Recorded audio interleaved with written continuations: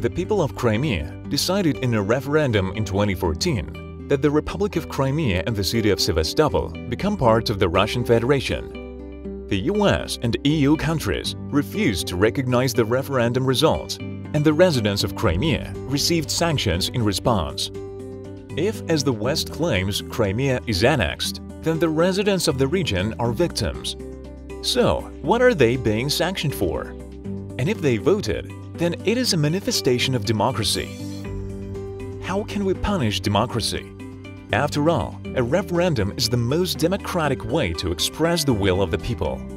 The sanctions have denied 2.5 million people living in the south of Europe access to heat, electricity, water, and communications, and have restricted, contrary to existing conventions, the freedom of movements of citizens and communication with families and relatives of diaspora communities in Crimea.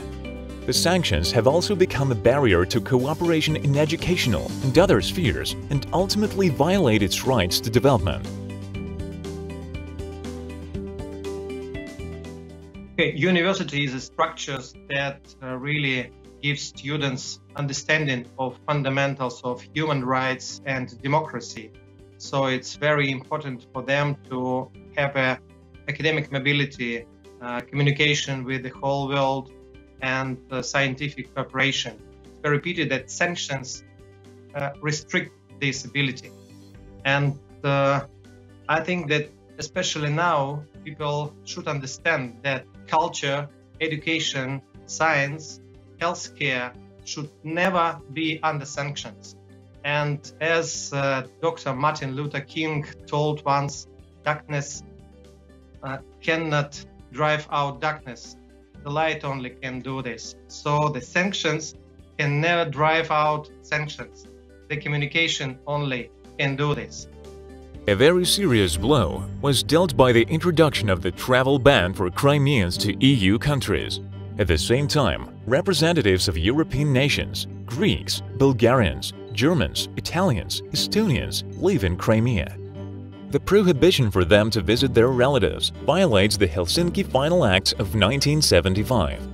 The EU recorded this ban in writing as proof that Europeans themselves violate democratic principles and conventions.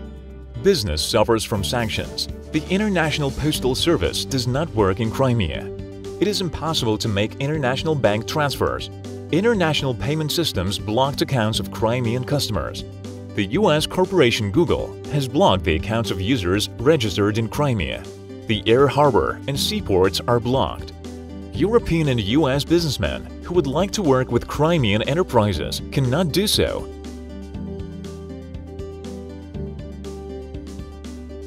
Sanctions against Russia and Crimea have had an opposite effect and have rather consolidated the Russians around their president and also given rise to the rapid development of the domestic infrastructure on the peninsula.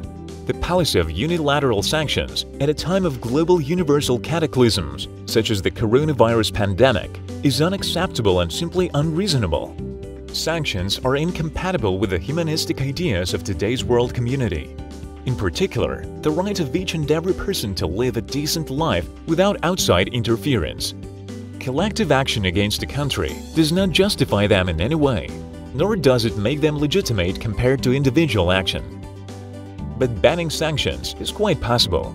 Implementing this idea would make the world a little more stable.